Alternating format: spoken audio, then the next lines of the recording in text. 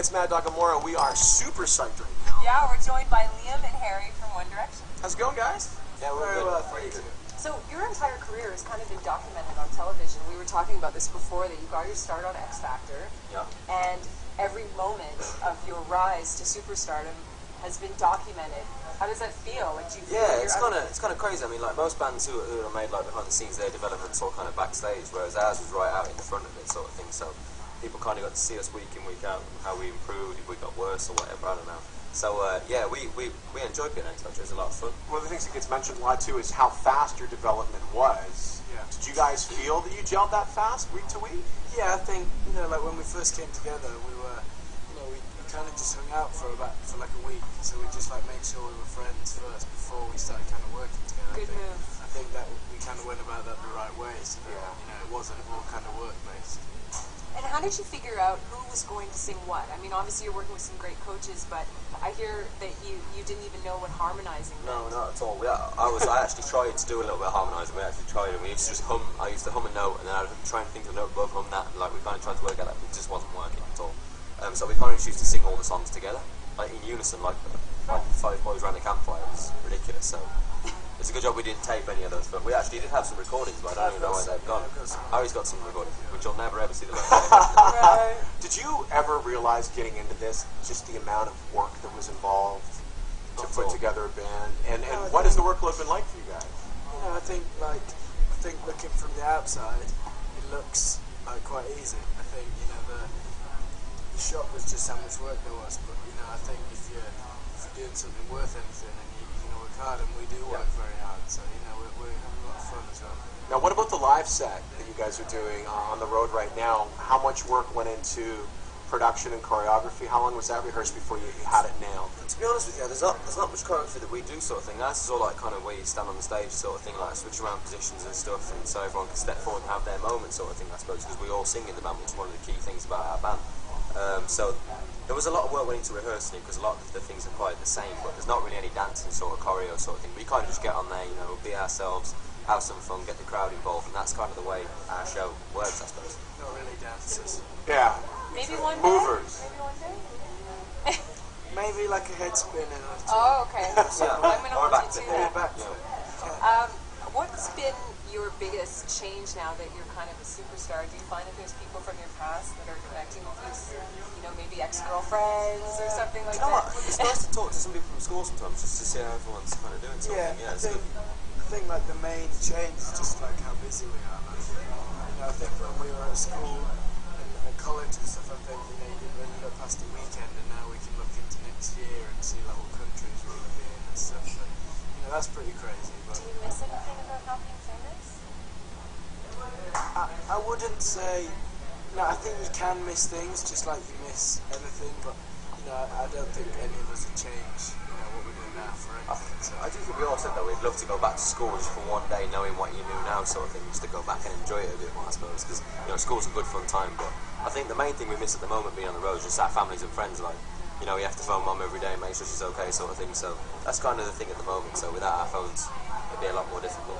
We opened up our Twitter accounts to questions from fans of the band, and we crashed a couple of servers. Yeah. Safe to say, with the pure volume of questions. You guys up for a couple of questions from your Sure, fans? go for it. These are really, really cute. There's some great questions. Some of them will be so random, they always are, they always come up with the Yeah, where you're just like, what the best hell questions. was that about? Yeah, they're Yeah. really cute. Okay, this one's from Michaela from Burlington. She says, have you guys ever forgotten the lyrics to one of your songs while on stage? I actually did the second gig we ever did. I forgot the words, but I remember singing "Snow Patrol" by Jess Scott, and I pretended that the mic wasn't working, just so I could kind of That's a get good away with move. it. Yeah, it's a good one. If anyone forgets the words, just tap the mic a few times. Like, I've done it.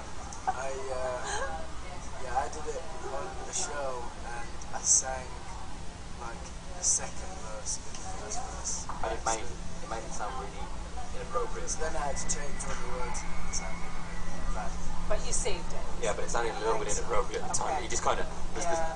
I don't know. It's just the way it went. This one is from Monica from Twitter.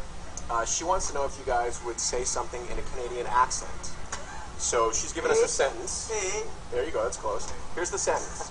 If you're ordering a coffee from one of our coffee shops, it's very popular to make this order. Did you do the? We heard you might have done a. I Did get you do the double? Can I get a Tim Hortons double, eh? That's pretty Wow. good. That's good. Yeah. Is that really what we sound like? Donut holes. Donut holes Timbits. No, I didn't know. People say the out and about.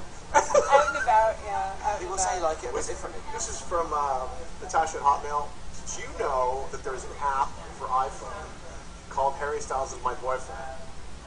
You take Harry on dates until he falls in love with you and then proposes. No. I don't think that's true. Is it a free app? That's my question. How much is this going to I think cost? 69 pence. You didn't know that? And why didn't you I get a don't cut from I this don't app? actually think that's right. Getting excited. How did this happen? I'm going to have to have a look. Is it Yeah. even about you? I'm just kidding. Here's another phone question. Aaron from Montreal wants to know, who's the most famous contact that you guys have in your phone right now? The most famous contact I have is you. No, I have a comedian called Michael McIntyre, who's like a UK-based comedian. He's quite good. Okay. Niall has Beyonce. Has who? Beyonce. Really? No way. Best buds? That's pretty cool. A lot of people on both Twitter and via email want to know, is it all weird when you read people having your names in their Twitter accounts? No, it's cute. It's Yeah? cute. It's quite flattering. Yeah, it's good. And how often do you guys actually go on Twitter and read the feeds? Do you, Well, Every I'd day, say, yeah. yeah, every day. Every day. yeah? Yeah, unless. Once or twice every day. Unless you haven't got internet, which in the case I had yesterday, which didn't go on. So- Right. And then this morning it froze on me, so that wasn't good news either. In the middle of that Twitter session, you should breathe, so that's okay.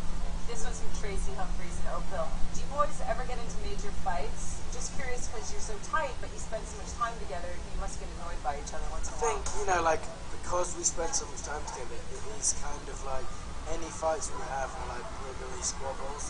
So it's about like what radio station we listen to, or you know, what we're having for lunch or something like that. So it lasts So it's about over 5 pretty minutes. quickly. Yeah. It's not Yeah, holding there's a little grudge. stupid ones. Like Zane loves to leave the car window open in the morning when it's Right. absolutely freezing in the UK. And I'm sat there, and my seat, like, we have our own, like, designated seats in the car where you sit. No, we don't. You always steal my No, we seat, don't. that's what. No, we don't. We sit, and I'm sat there, and the witness just No, we don't. We do. I can't take this. I'm done. And then the band broke up and they were never seen again. And we So never had true. car seats. Back left's my seat. Always wear a seatbelt. Well, listen, That was really random. let's give you guys an opportunity because you're going to be traveling all across the country. Anything you want to say to your Canadian fans as we wrap things up? Just a massive thank you. You know, we want to say a massive thank you to everyone who supported us from the start. Anyone who's got our CDs, listens to our music. Voting for the Brit. Yeah. Massive Yeah. thank you. And we'll keep tweeting you. Just keep tweeting us. Let's stay in touch. CD's out in 1 week in Canada. Make sure you go buy one for you and one for a friend. I'm going to buy you one too. Yeah, I'll buy I'll one. buy That's one. cute. One for you, one for a friend. One for each You other. guys see? You guys good? You good? Okay, bye. We can hook you up. We can hook you up. Okay, bye. Thanks, Awesome. guys. Thanks, man. Thank you very much. Cheers. Thanks. Cheers.